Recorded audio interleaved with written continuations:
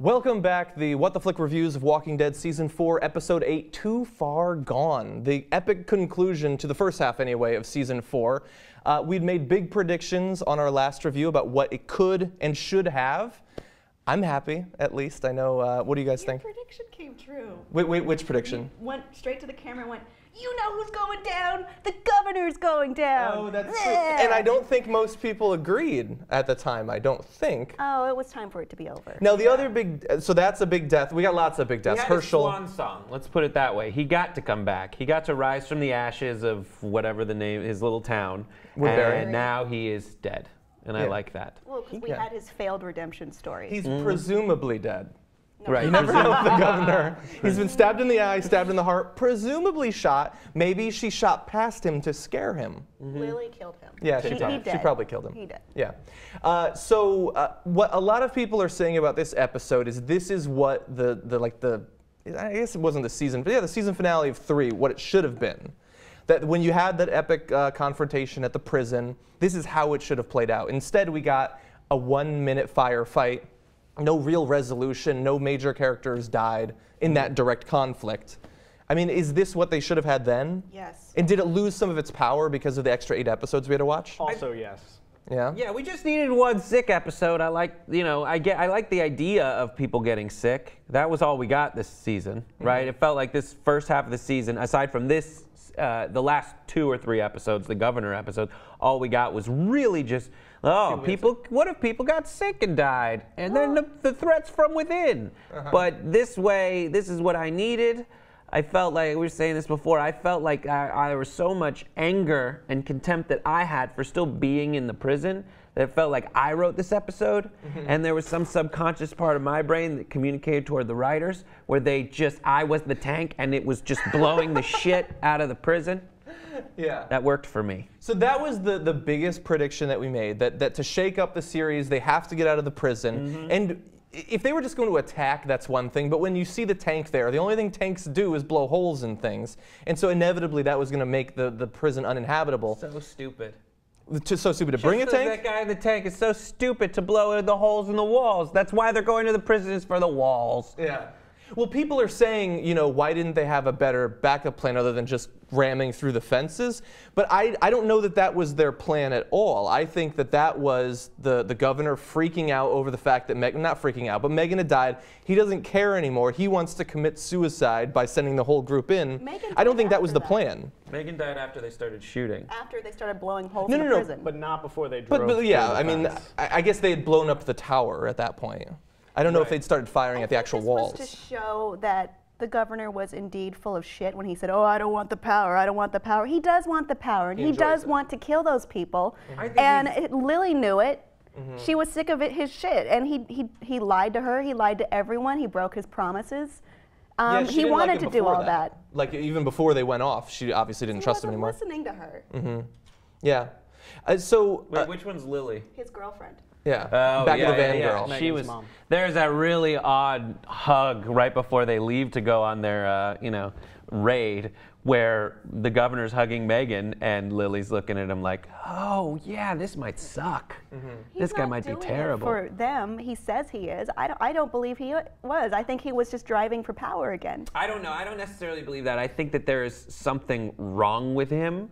Clearly. I think there's just a few switches that are, misfiring, and there is a part of him that wants to do good, and I think it all comes back, not necessarily to Lily and Megan, but back to his previous life where he, let down his daughter and his wife. I think he's in it for himself. Well, let me ask you a question I think for himself, the part of that I do gravitate toward is that he is in it for himself in that he wants to avenge that. Also, meanwhile, it is driving him crazy, and he will black out, snap, and just kill people. So do you guys think that his offer, when he's standing on the tank and he's saying, you guys can leave and we'll live here, did he genuinely want that?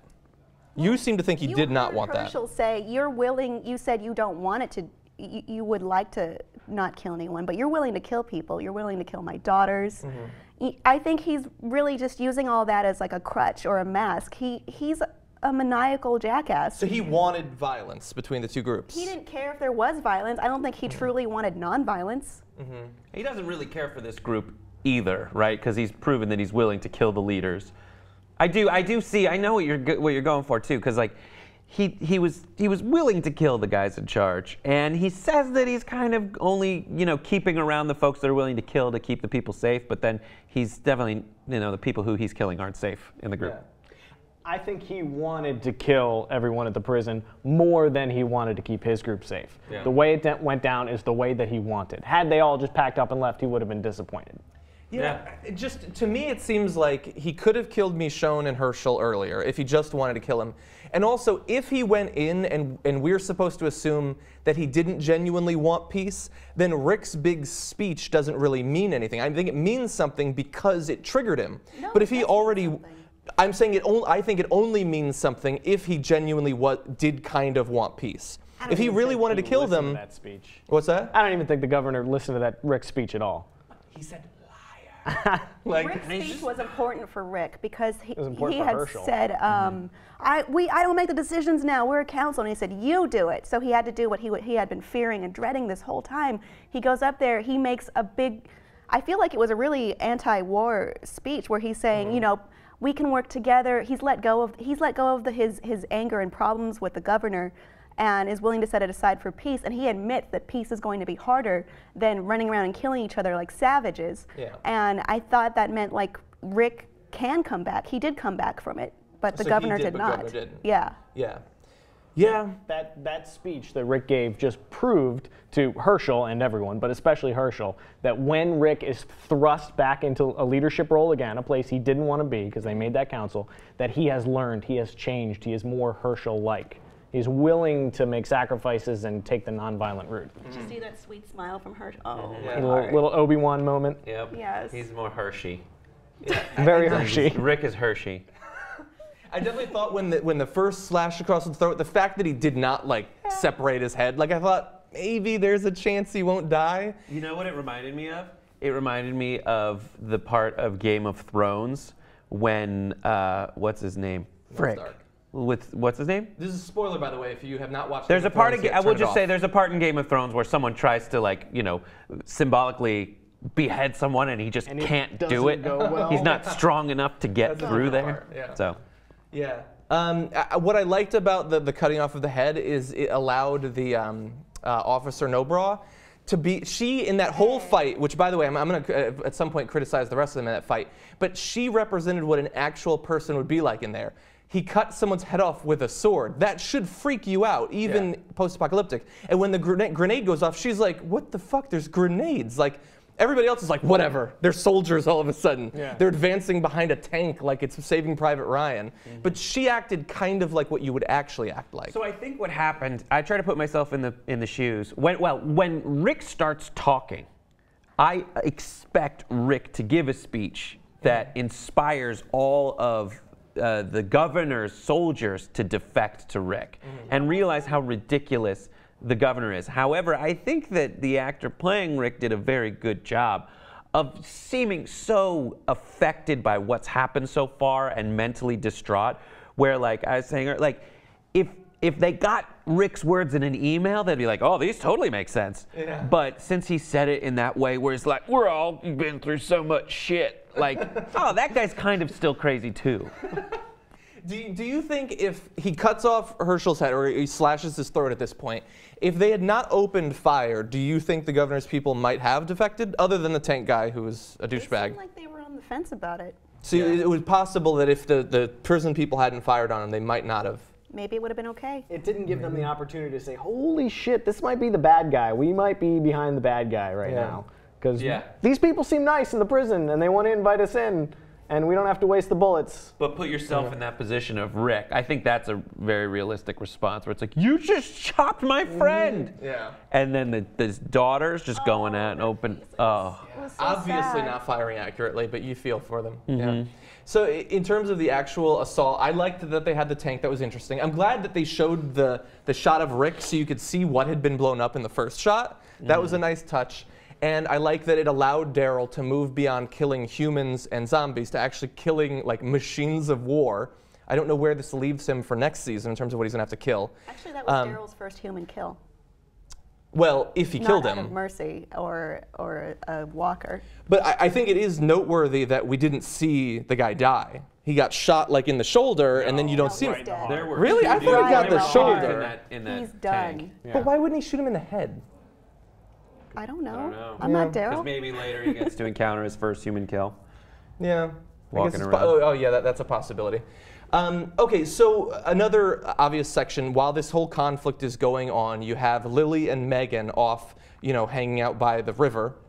What did you think about that whole... Fantastic. Yeah? I love it. She's like, hang on, my child who's yelling for me. I'm going to watch a pot boil for the next 15 minutes. Yeah.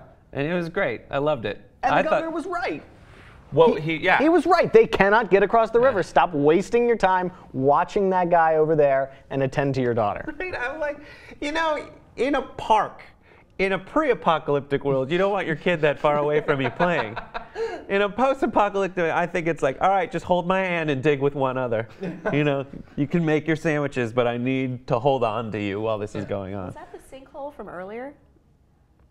As far as I know, it was not. Okay. I think, like, her looking at the zombie crossing the river was obviously a mistake, but I think, as you said, like, just letting her be that far away, like, before the governor left, when they're having the talk, and he's like, look at Megan, he, like, points at her, and she's off right on the edge of the forest. Like, zombies don't just come from across the river. Why are they acting like they're that safe? Like, we're in season 4, but people are acting like it's not dangerous anymore. Like, you're in a camper. Get her inside the camper. I wouldn't even consider her safe if she was inside the camper. Right, and there's been more time for humans to turn to zombies, so there's more zombies There's out there. more zombies. So that seemed crazy. I don't know why the governor would leave them with a pistol and no protection other than that. Their original camp didn't even have a perimeter, the one that they came across. It was just a bunch of campers out there. So I feel like it was, I think that was just more hastily put together than anything else. Yeah. I think it would have been an interesting change if, instead of like just the mud zombie, which is obviously a random zombie killing her, if she had been like playing on the dock and fallen in, and the chain to the bottom of the sea zombie had killed her. I think that maybe that wouldn't have been good because it's too directly implicating the governor. It's kind of good that his just negligence led to her death. I think the only thing more heavy-handed than that was stepping on the chess piece in the mud. The chess piece? Yeah. When after the governor got shot in the head, then the walkers like walk in, the chess piece. and they Why step did he on the have chest. it? Why did he have Well, how it? did that make it to the battle? What was that doing there? Maybe That's it was so a good luck dumb. charm that he had. So dumb. Yeah. So I did not predict that Megan would die. I think we thought that We thought these girls would live. I think we thought Officer Nobra might die though. Yeah, and wasn't I born. might have predicted out loud that Herschel would die because I was ready for it. I said it out loud before he got his head chopped off. It was like Rick had his big speech, Herschel smiled, and I was like, bye, Felicia. And then it was just like, here, bye, Herschel. And Yeah, definitely once he smiled, he's going to die. Yeah. That was, I forget if it was you or you earlier before the show pointing out that it was a very Obi-Wan sort of thing. But the question is he going to rise up stronger than you could possibly imagine? Character development is dangerous on this show. Yeah. Yeah, and he did have that good episode. Yeah. Yeah, and that was a good. That people have referenced that in a lot of the reviews that made his death so much more meaningful. Whereas someone like Andrea didn't really have that, or at least her episode didn't hit home in the same way that Internment did.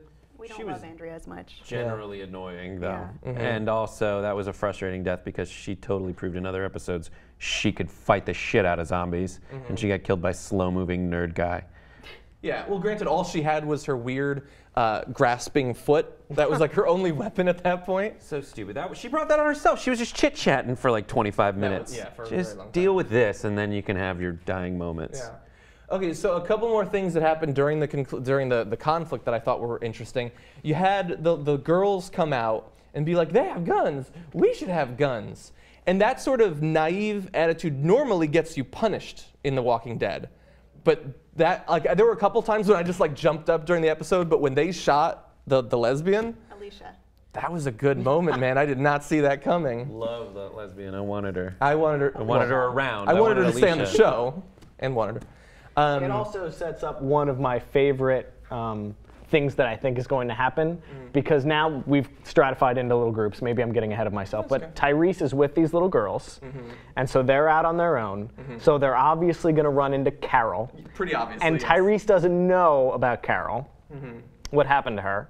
And I think it's also going to come to light that Carol didn't kill those two that the little girls did. Yeah. So now Tyrese is specifically the crazy one. What do we call the little girls now? Scary Scary Kate Kate and Smashley. And Smashley. Scary Kate and Smashley. Love it. Yeah.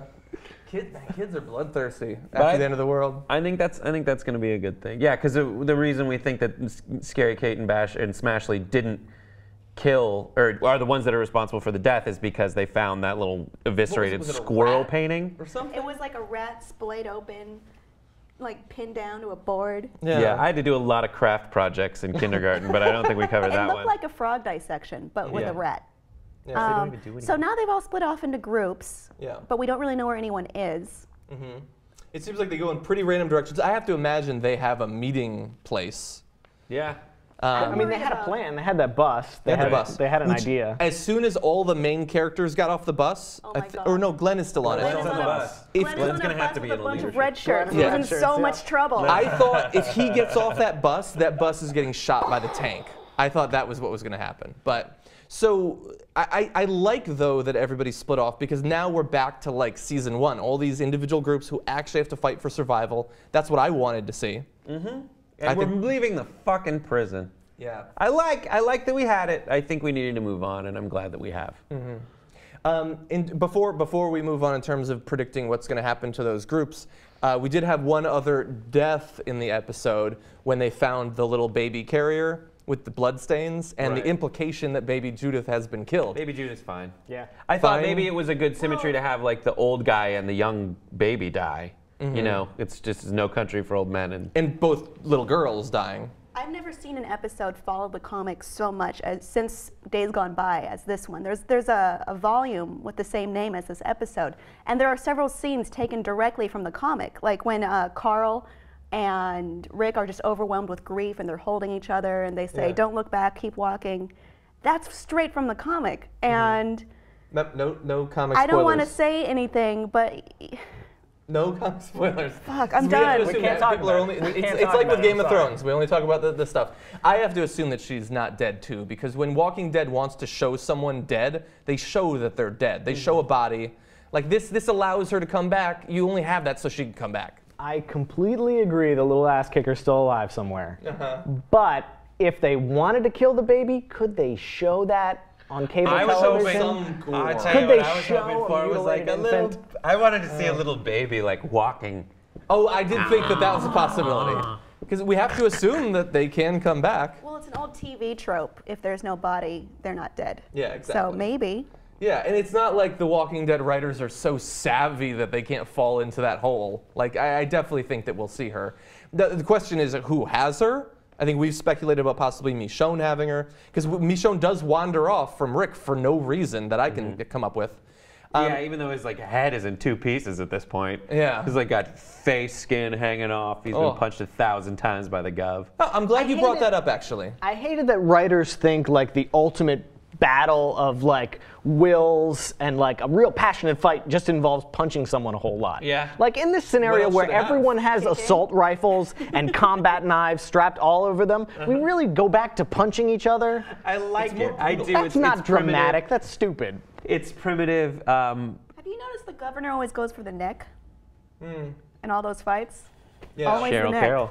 So what do you guys think about the No, decision Rick. that they made, the writers, that when you have... So Rick got the first blow. He attacked the governor. Now, granted, Rick had already been shot at this point. He must have been out of bullets, because why the fuck wouldn't you just wait till Yeah, he why walks by would you and shoot him shoot? Well, in the actually, face? as they were advancing on that thing, I was like, isn't that what Rick was hiding behind? Totally forgot about him behind the Yeah. bus. But so they clash, and the governor wins. Does that make sense to you, or is that how you think it should have played out? The governor, obviously a badass. We saw it in the pit. Governor's bigger. I He just is think he bigger. wins a fist fight. I mean, aside from Michonne stabbing him, the governor would have killed Rick there. Also, Which I think do is like how interesting. writers are like, if you punch him in the face in a dramatic moment, he doesn't die. But anytime I want to kill someone, just have them fall and kind of hit their head. Yeah. You know, there's all those like, you know, someone fell, there's an accident, they push someone and they fall and hit the coffee table and they're fucking It's always dead. the coffee table. It's just someone like smacking you in the head until your entire face is falling off. Or It's you totally smack fine. Michonne with a pistol one time and she's knocked out. Yeah. Because her like hunter's instincts didn't kick in that moment in a way that they Spidey normally sense. would. Yeah. Yeah. So I like that Michonne got the kill, especially because she had been in the middle of delivering like a speech about how she was going to kill him, and she got cut off. I think that was funny. She didn't By really Herschel? get the kill. She's Lily got the yeah, kill. I guess that. Well, I think he was going to die. She kind of proved, like, you know, she said earlier, I don't, you know, I'm over the revenge. I'm okay now, and she kind of proved that to herself. By Like, not finishing him. yeah, she just left him and walked off. She didn't have to do it I herself. think he was going to die though. I'll bet in that one moment when the sword came through him, he thought, God, one hostage would have been enough. Yeah. Herschel would have done it. That would have done it. Yeah. And also, he could have chopped off her head. Yeah. He chose Herschel. Now, I think that that's obviously sort of that's supposed to demonstrate his anger at that philosophy and what Herschel represents and what Rick represents. Yeah, but it would have made more sense to kill Michonne. I just think then Michonne is a little after-dinner snack for him. Like, after all this happens, he has a special way in his mind that he is going to get rid of Michonne. Slow. That is going to slowly ruin her. But unfortunately, she was able to combat roll off the battlefield. I like that. That was pretty cool. Yeah, and then she kills the guy by stomping his throat. She's a badass. I love that girl. So before predictions, do we have any other final points about this episode? I'm good. I mean, we can recap all the little groups and see how they fare. So it's We got Tyrese with The girls. the cutest little Smash. sharpshooters. Mika and Lizzie. Question about that. The girls were the ones who had the baby carrier? The Mika Yes, and two of the girls. Mika, And, no, okay. yeah, Mika and Molly had the baby carrier. Okay. That poor baby. It's like running out like that baby's like, what the fuck is going on? Oh, good. The little children have the baby. Yeah, they put the baby in babysitting. Okay, so we got that group who we believe is probably going to run into Carol, since she's definitely coming back. Yeah. They said she is. Oh, they said it? They said she Okay, is. I didn't know Opening that. Credits, so. Yeah, well, sometimes that's a deal where you're in the whole season's opening credits, but I do think she'll come back. So what other groups? You Carl got and Rick, obviously. Carl and Rick. You got Daryl and Beth. You got Maggie with Sasha And Bob. Bob. And Bob. Who was who got injured. shot. Yeah, but there's an exit one, so. Yeah, Yeah, that's it should true. be treatable. Oh, that's good. Are we Okay. gonna get a Bob Glenn in the red Sasha shirts. romance? What's that? Are we gonna get a Bob and Sasha romance? Yes. Is that They what they seem were to be teasing? implying That's what it felt like. Yeah. Yeah. Okay. Oh, no. As soon as she gets better. Yeah, and then Glenn in the busted red shirts. Yeah. Which, if you're going to be in a group, that's the worst group to be with, because not a single person there can handle a gun as far as we know. Yeah. Yeah. Oh, and then you've got Michonne somewhere. Possibly with the Maybe baby. with the baby. Maybe Maybe And not. do you think we'll see like the cast of the Woodbury 2 I think again? we're going to see, we gonna see the Lily sisters? and Tara again, because they both lived and they both didn't really stand with the governor. So they aren't shown to be like fully immersed in that. They're my second most likely for having Judith. Yeah. That could be good. Lily could. I mean, both That of could them be were okay. wandering around that area. I mean, cop or Officer Nobra, she was shooting at them, so she's a little bit more implicated than Lily was. But they were both definitely left alive. Like, they're going to be around. I don't know what they represent without the governor. Yeah. But they're definitely left around. I think that if I was in a group, I'd probably want to be with the kids and Tyrese. I think that's going to be an interesting dynamic. And they've got two very qualified warriors with them. So in terms of predictions, we were saying we wanted, our last episode we were saying we want the prison to break down. Now they can move on. It looks like they're going to have to. What do you think is going to happen? I mean, some of us know, based I on the think comics, that's a what good point. happens next. So I will Well, they refrain. sometimes diverge. That's true. Helicarrier. Helicarrier. Is going to meet someone Yeah. on the bus, and I can't. That's all I want to the say. bus. So the bus. I like. Glenn I will like, meet someone. That's all I want to say. Generally, I think they do. Glenn. Yeah. Yeah, Glenn on the bus will meet his. I will have to take a leadership role. That's gonna be fun. And then, I think they'll all come together somewhere. Yeah, I do think that they had to have Because some Tim kind told me. Oh, God. Well, I do hope that they follow up on the radio message that they got. I assume that's going to be the second half of season 4. I hope that it's going to be the situation I want to see where they are joining up with a more established group and they have to see how they survive in that situation. I think that could be interesting. I don't know what it's going to look like. Carriers, just an aircraft carrier somewhere in the sea where no zombies can reach them, because that worked in World War Z. Yeah. But like I was telling you before the show, I do wonder what a villain looks like after the governor. Like, what other big personality can a villain have in this world? T-Rex. No. Other than a T-Rex. Yeah, a zombified T-Rex. There are other types of societies, other types of survivors that they can encounter. And my guess is they're going to go somewhere and fuck it up for who's ever there.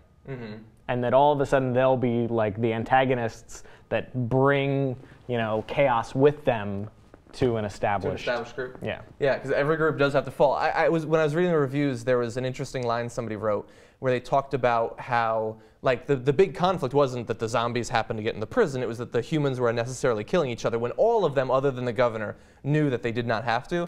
And the line that they said was that it makes sense that zombies move slowly because it gives us more time to fuck things up for ourselves. That's great. Which I thought that was kind of cool. Anyway, that's the first half of season 4. Thanks for joining us on What the Flick for our little reviews. By the way, John Iadarola, Kim Horcher, Tim Frisch over there, and Brett Erlich as well. Probably should have done that earlier on, but you know who we are by this point. Anyway, we'll be back in February for the second half of season 4. I'm excited. See you in a See you couple then. months.